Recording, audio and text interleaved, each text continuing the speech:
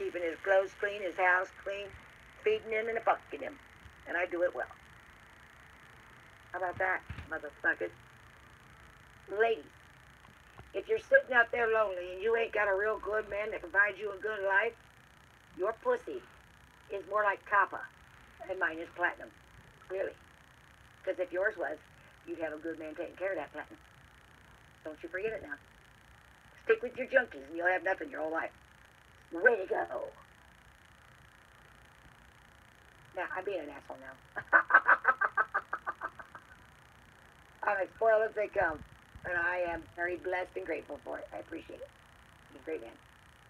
These bitches wishes they had a good fucking man like mine. They just don't.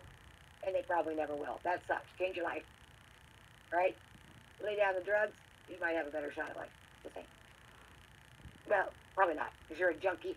And with that comes along with sucking and fucking to get your fix. And with that comes along with that nasty, wicked, no one to touch them diseases. You know what I'm saying? Blech. So, never mind. Stay away from you junkie girls. Them dirty girls give you a gift that keeps on living. You'll be clapping for months to come.